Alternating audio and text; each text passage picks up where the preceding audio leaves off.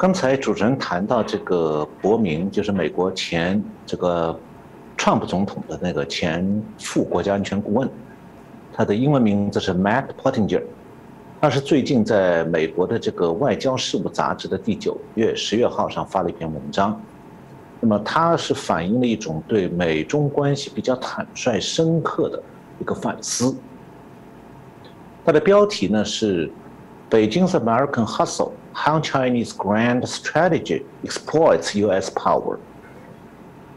中文就是北京的美国喧嚣，中国的大战略如何盘剥美国的势力。那伯明是这样表示的，他说，尽管很多美国人迟迟没有意识到，北京对华盛顿的敌意早在美国总统川普2016年当选之前就开始了，甚至在习近平2012年上台之前就开始了。自1949年掌权以来，执政的中共一直将美国视为敌对势力。那么30年前冷战结束的时候，中国领导人把美国从众多对立面当中的一个提升成了中共的主要外部对手，并且开始悄悄地修改它的大战略，寻求地区和全球的主导地位。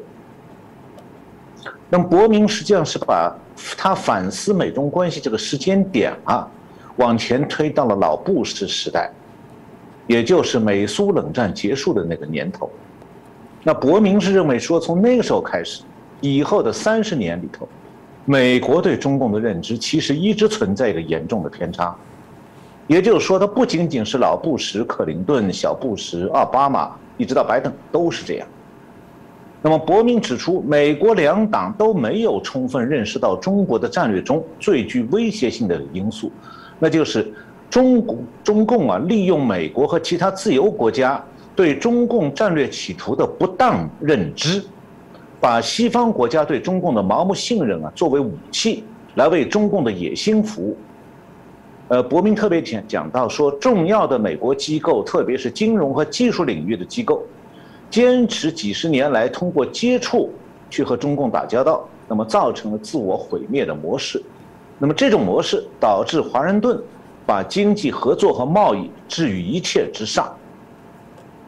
所以伯明得出一个看法，就是他认为西方国家迟迟没有意识到自己一直在接受中国精心设计的长达数十年的敌对战略。当然，这和美国在美苏冷战当中取得胜利以后那种傲慢有很大的关系。美国政策的制定者认为说，中共会发现他没有办法抵制柏林墙倒塌以后的这个全球的自由化浪潮。那么按照这套思路呢，通过帮助中国致富，美国可以放松对这个党，可以让中共对经济、对人民和政治放松控制。那么这样的话，就可以让中共的统治呢逐步和多元化的西方国家接轨。这个伯明认为这完全是个误判。那一部分原因是中共为了实施它这个大战略所采用的方法，问题在这里。伯明指出北京长期以来一直在掩饰他挑战和颠覆美国领导的自由主义秩序的意图。那北京和西方技术合作，美国人认为这些技术将有助于中国的民主化，但是他却利用这些技术来监视和控制中国民众，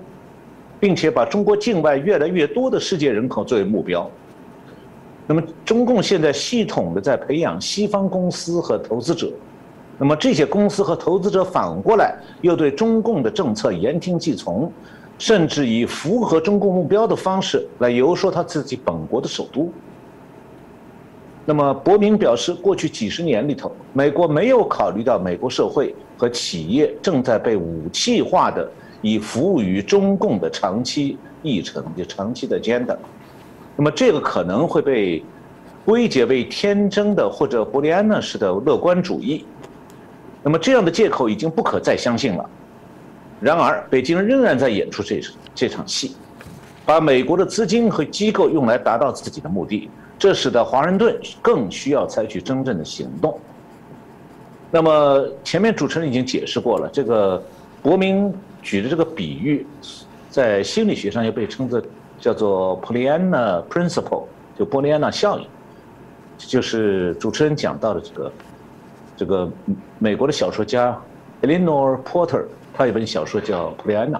少女普利安娜。那么主持人已经介绍过这个小说中这个角色了。那么心理学研究发现说，在潜意识层面，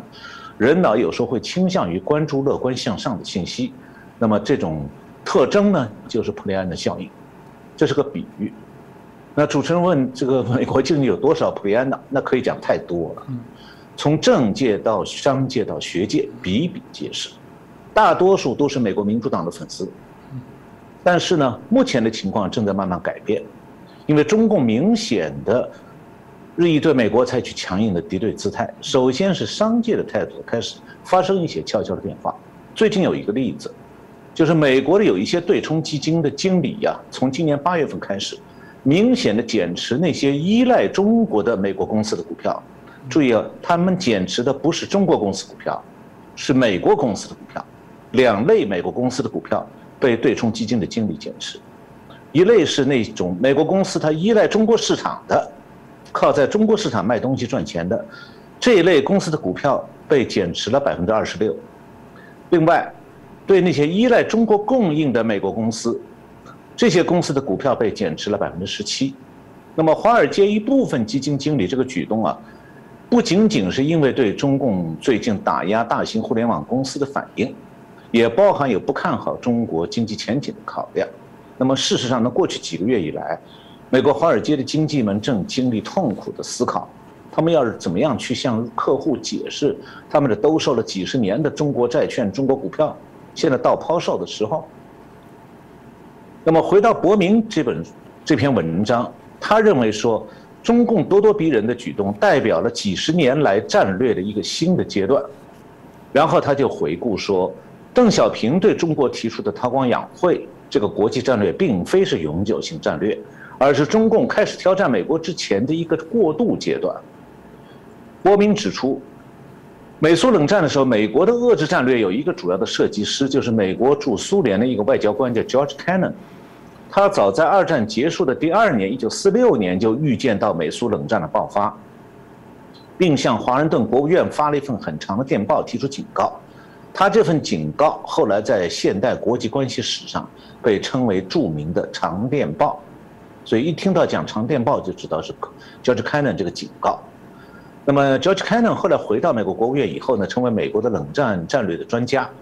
他在1948年时候指出过，苏联当时对美国实行的就是政治战，就是一个国家为了实现其国家目标，在战争之外使用一切可支配的手段。那么Kennan认为啊，苏联的冷战是最精致、最有效的。而伯明在文章里说，如果Kennan今天还活着，他会惊叹北京啊，在克里姆林宫那套政治战游戏手册上做了大量改进。也就是说，伯明判断，中美之间，中共已经确定要对美国实行美苏冷战时期那种对美国的政治对抗。也就是说，中美冷战状态下，中共在政治层面不再考虑双边合作，相反是以对抗为基本战略和外交手段。那么同时，伯明在文章中也说，Kennan认为经济国策呢是政治对抗的重要组成部分。中共将经济武器纳入其大战略，并不令人惊讶。北京的经济目标是优先考虑国内消费，而不是依靠国外销售市场。中共要减少中国对高科技进口的依赖，同时呢，让世界上的供应链越来越依赖中国，并且利用这个经济杠杆来推动中国在全球的政治目标。那么在这里呢，我需要有一点需要提醒一下，就是两岸经贸现在因为涉及到制成品从中国再出口，就是从台湾提供部分原材料，然后到中国加工再出口到西方国家，特别是美国。那么在某种程度上，也就会让台湾的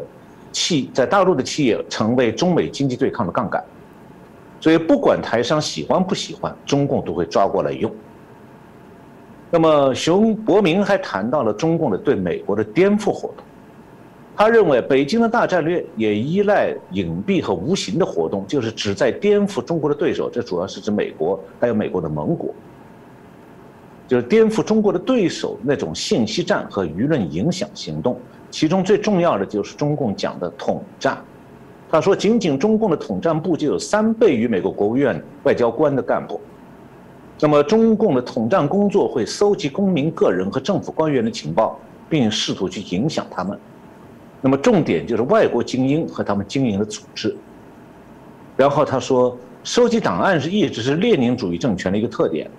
但北京对全球数字网络的渗透让这种收集档案的列宁主义传统达到了新的水平。所以中共已经搜集了全世界数百万外国公民的档案，利用搜集来这些材料去影响、恐吓、奖励、敲诈、奉承、羞辱、分裂、征服。中共的统战工作呢，是腐蚀和破坏外国政治制度的工具。伯明说，削弱和分裂我们，使我们的媒体的批评声音受到侵蚀，并将我们的精英变成中共的客户，他们的嘴里塞满了现金。